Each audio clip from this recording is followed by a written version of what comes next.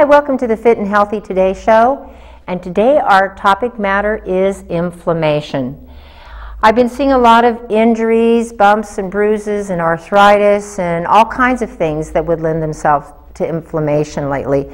And so I thought I would specifically pick this subject matter, demonstrating or illustrating the causes, some dietary recommendations, and then some good supplements that have university studies and research to back them up as far as being anti-inflammatories or their ability to reduce inflammatory response. First of all, when we look at inflammation, I like to look at the definition so you have a real good idea. And I know this is a little complex, but bear with me. And we know most of the symptoms of inflammation include the swelling, the redness, the pain that results from it. But what we like to look at is kind of, if I can, and if you bear with me, the actual scientific explanation.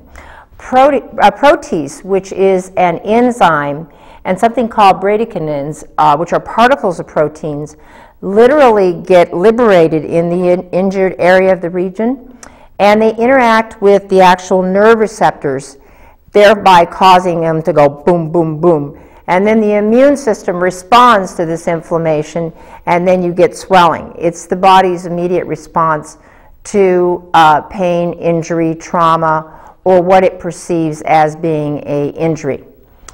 Now, when we are looking at the causes of inflammation, they are numerous, and we can get into a discussion about vascular inflammation, kidney inflammation, liver inflammation, brain inflammation, and it's endless. You can have inflammation in any part of the body.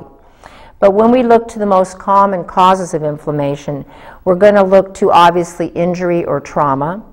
We're going to look to allergies, and a lot of people obviously having the allergic reactions, the itching, the hives, things like that. Those are all inflammatory responses that the body has by this definition. Overuse of medications or the reaction to allergic reaction to medications. There are certain drugs that induce inflammatory responses like aspirin. Or I know you think in terms of NSAIDs being anti-inflammatories, but they in and of themselves can be very inflammatory, particularly to the stomach and the bowel, the brain, and the vascular system. When we look at everyday types of things that cause inflammation, we really want to look to dietary issues as well as the lack of nutrition and nutrients. When a diet is really rich in animal fats and very deficient in what we call omega-3 and 6 good fats, and there are good omega-6 fats that come from plants.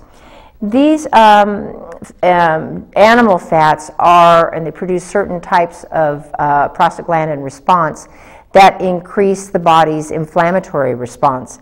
And so if you have a diet that has you're eating steak and hamburgers and that on a daily or even 3 or 4 times a week all the time, or if you're eating a lot of the chips and the junk food that have the trans fats, a lot of processed food, the junk food, the soda, or foods that have a lot of chemicals like aspartame is extremely acidic and inflammatory causing by its nature, you're going to end up with inflammation.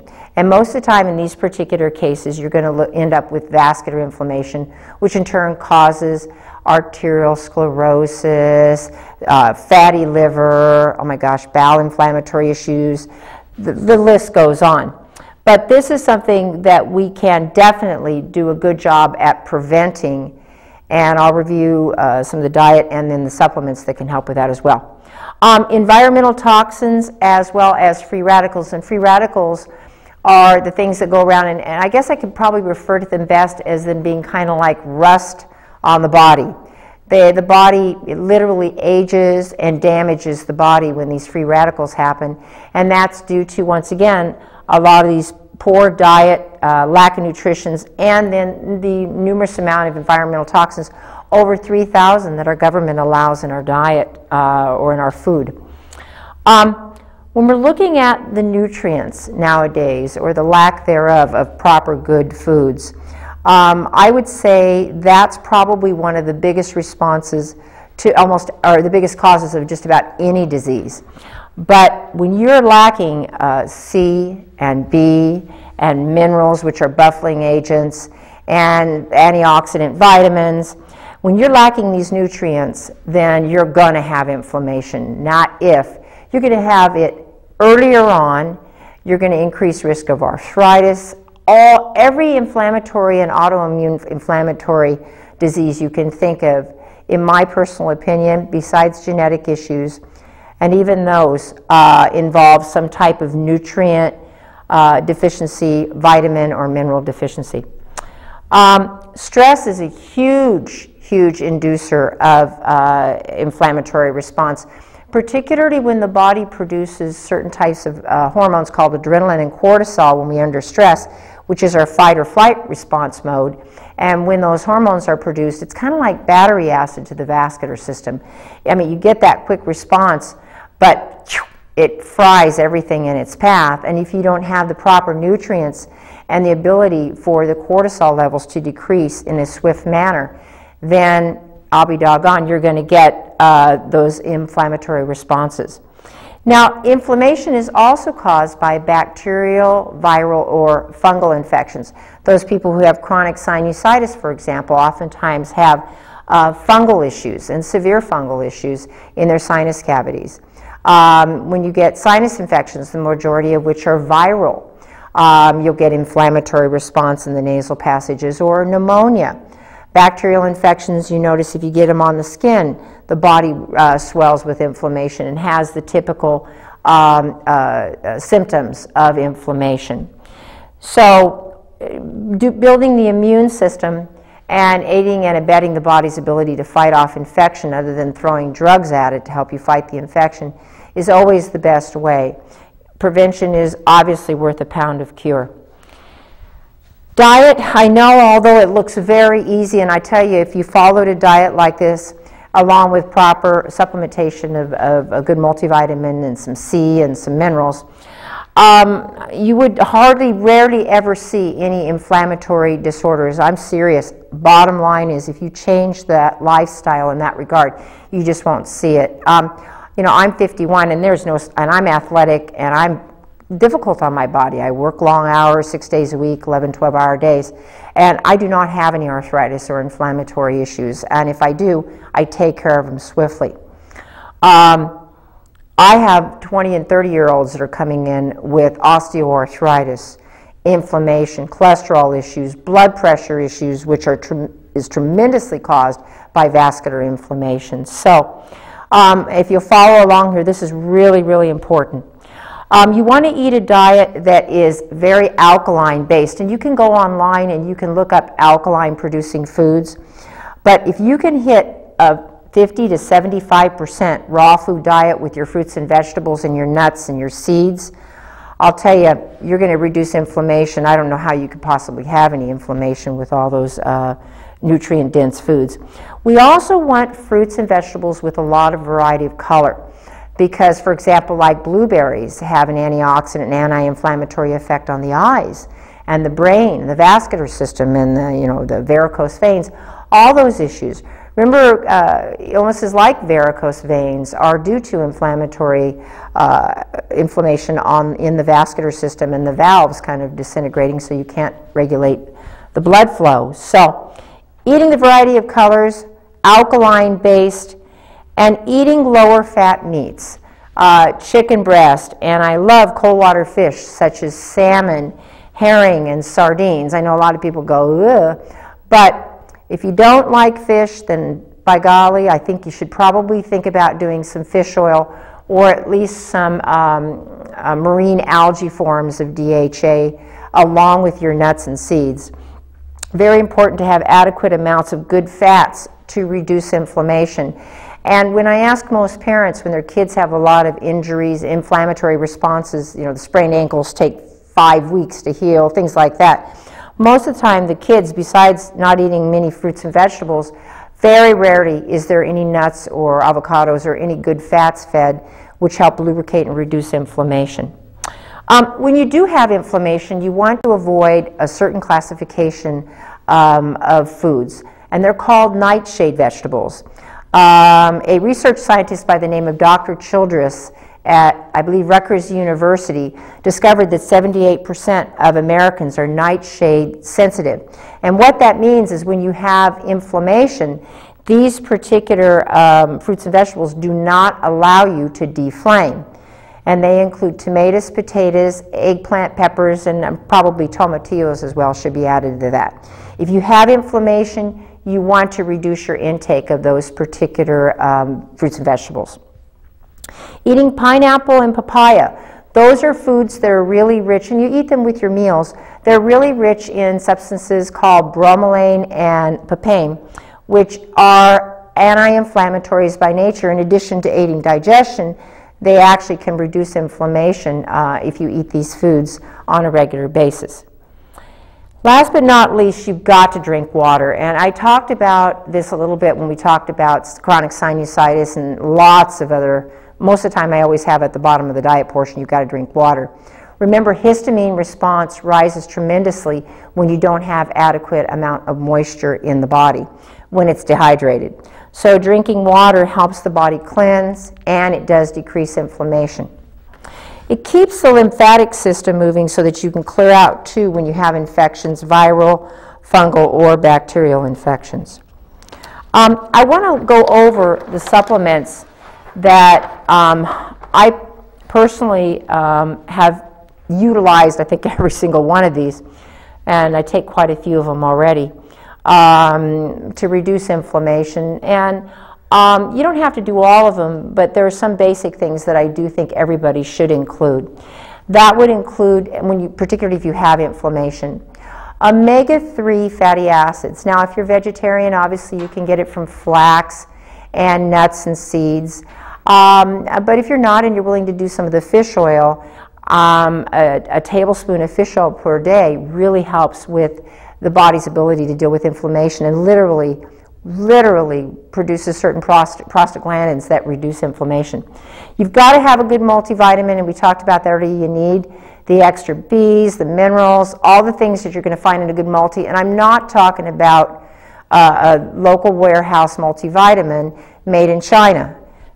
It ain't going to cut it, and most of the surveys done on those independent lab workups on them, they have anywhere from a 4 to 6% absorption rate, so they're virtually worthless, and that doesn't count all the toxic substances coming in it, and our FDA's inability to confirm what's actually in the vitamin. When you do have inflammation, increasing your B vitamins, a B50 3 times a day, and then if you're noticing a lot of chronic tendon and ligament types of inflammatory, we add in a little bit of extra B6, which is about a 500 milligram Tydres. And I have handled more carpal tunnel, plantar fasciitis, where I've used that combination in combination with a product called MSM, which I don't have down here and I probably should, for reduction of inflammation. MSM is a sulfur compound that helps tissue repair. Now, on an everyday basis, everybody should be doing some form of a buffered or ester C with bioflavonoids. And 1,000 or 2,000 milligrams a day is probably enough in a healthy individual. But when you have inflammation, you're going to have to bump this up tremendously because the body needs it in order to conduct repairs. I know every plastic surgeon that I'm aware of, before he cuts and dices on the face or the boobs or whatever, always recommends that their patients take C with some source of bioflavonoids, particularly a buffered C, in order to prevent scarring. Very important whether it's on the outside or the inside as far as scarring on the joints, tendons, and ligaments and elsewhere on the body. When you do have an injury, prolytic enzymes or bromelain or a combination thereof, and their studies to support, they are awesome at decreasing inflammation, eating the fibrin, which is some of the scar tissue that tends to build up around this inflamed area. And I guess, as I say on here, they're nature's aspirin without the side effects. Bromelain is also extremely anti-stroke and anti-blood clot. A good multi-mineral. And if you're taking a good multivitamin, sometimes all we need to add in is a good calcium magnesium citrate form, with maybe obviously 2,000 to 5,000 IUs of vitamin D, depending on where your D levels are. The multi-minerals, or the minerals, which used to be really rich in our fruits and vegetables, now they're gone. 75 years ago, we probably wouldn't be having this conversation, but they're buffering agents. And buffering agents reduce inflammation and alkali of the blood, so it's really important to include those minerals in your supplement regimen, whether you have inflammation or not. They're great preventers of inflammation. I have so many people come in with chronic cramping and that type of thing in their legs and all, and it's primarily because they're mineral deficient. And I think the National Institute of Health, a study that I read, said we only get about 40% of our magnesium from our foods. So we're fairly, and magnesium helps relax muscle tissues and helps you have bowel movements, and vasorelaxes and buffers acidity, pH. So necessary part if you're a healthy individual and you want to stay without inflammation. Now, there are some actual antioxidants that you could, or some antioxidants and anti-inflammatories that have real good studies on them. And with most substances, or supplements I should say, you have side benefits instead of side effects. Most medications, very rarely can you can see any side benefits. You only see a list of side effects. Garlic, you would never think so, but garlic is a great reducer of inflammation, and obviously for cholesterol and infection, and it's great for circulation. Ginger extract, turmeric extract, these can replace NSAIDs, and there's good clinical data and studies, particularly if you combine turmeric with bioprine, which is like a black pepper extract. You can get reduction of inflammation very quickly without the side effects that you're going to see with NSAIDs like Celebrex. Boswellia, very similar to turmeric. It's an Ayurvedic type of a herb and used in a similar dosage. Aloe vera juice. I have more of my arthritis sufferers, or my people who have inflammation in the bowel, the esophagus, and the stomach, that use aloe vera. It's very soothing, reduces inflammation, and I know it doesn't taste all that great, but it does work.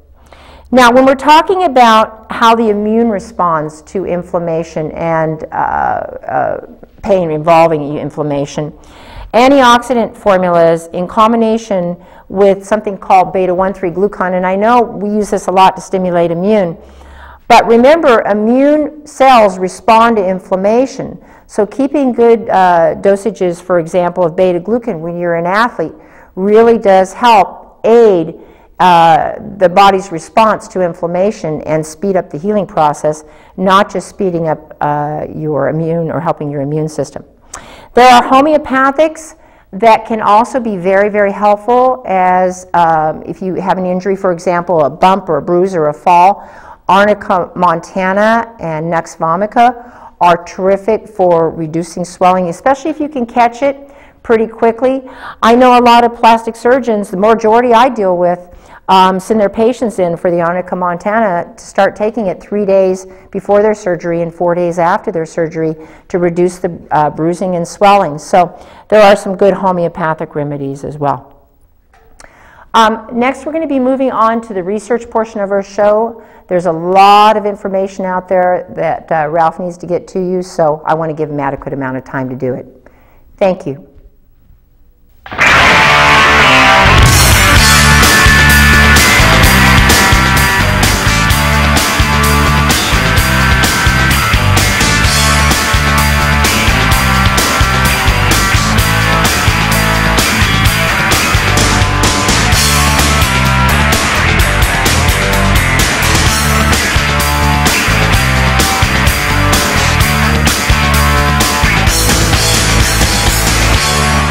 Hi, welcome to the research portion of our show, and with us today is Ralph Torchiano. And thank you for that intro. Now first, the trivia question.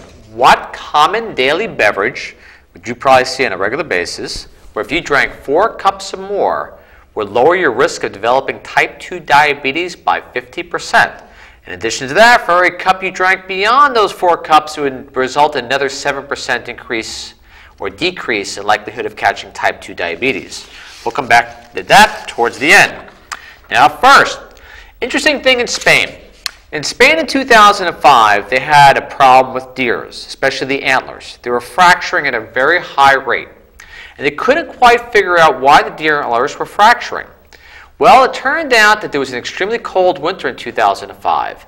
So what happened was these plants didn't develop enough of this one particular mineral. Now, the interesting aspect about this is this led to another hypothesis in regards to osteoporosis. The reason being is, calcium, even though an important component of bone, doesn't seem to make a difference in regards to osteoporosis that greatly. However, they get especially with deers because they were consuming tons of calcium in the diet. But during that exceptionally cold winter in Spain in 2005, those plants did not develop enough of one mineral called manganese. Now here's where it comes in, and this is where they come. This is printed in the latest issue of Frontiers of Bioscience Journal. All right, they found that the manganese itself is responsible for calcium actually sticking to the bone, which is extremely important. They said, quote, "The origin of osteoporosis cannot be directly linked to the lack of calcium, but rather to the lack of a mineral essential to calcium absorption." And this is what their hypothesis was, is that when the human body absorbs less manganese, or when it is sent from the skeleton to other organs that require it, such as the brain, the calcium is then extracted. At the same time, it is not properly absorbed, it is excreted in the urine. How many people come in and say, hey, you know what? My calcium levels in my urine are extremely high, but yet I have osteoporosis. I'm sure a lot of doctors out there, as well as healthcare practitioners, have heard that. Well, this may be the one key element. And this came again out of basically the aspect of deer antler. Now, they also found out too, in case of Alzheimer's, Parkinson's, and dementia, the brain always prioritizes manganese because it requires more of it.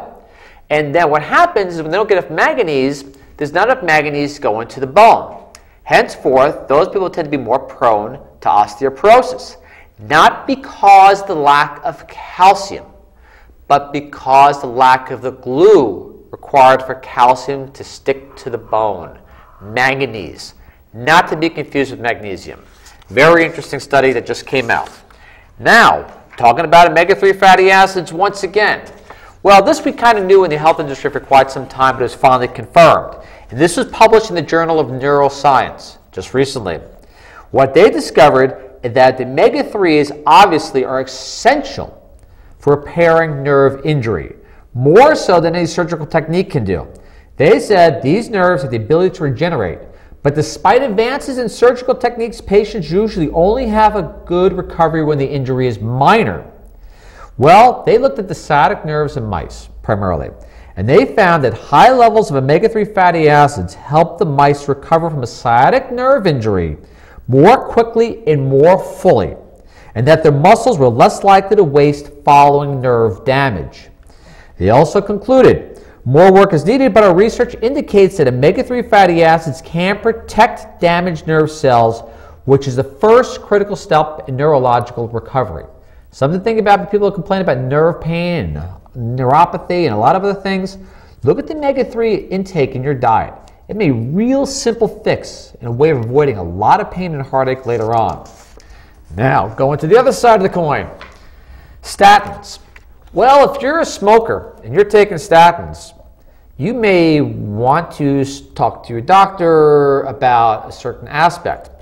Well, the irony about statins and smokers is that statins seem to really do a massive job in the lungs of smokers, especially something called interstitial lung abnormalities. They found that there's an association between statins and the use in ILAs we found in interstitial lung abnormalities in humans.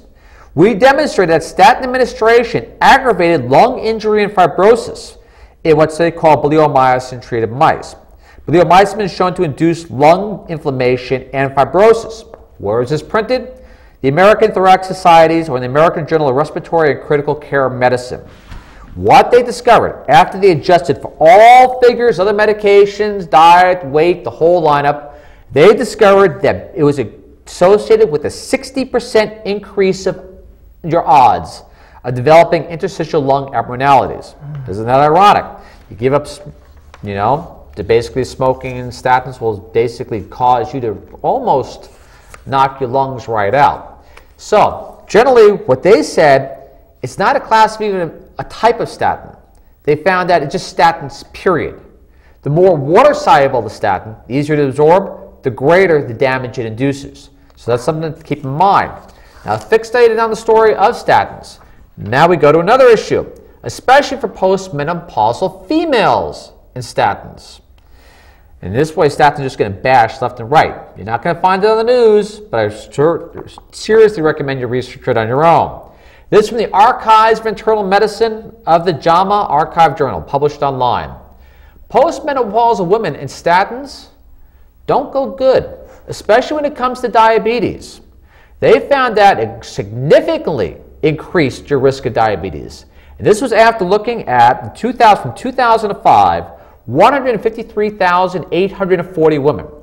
After 3 years, 10,242 new cases of type 2 diabetes developed, way above the norm. Again, published in the Archives for Internal Medicine.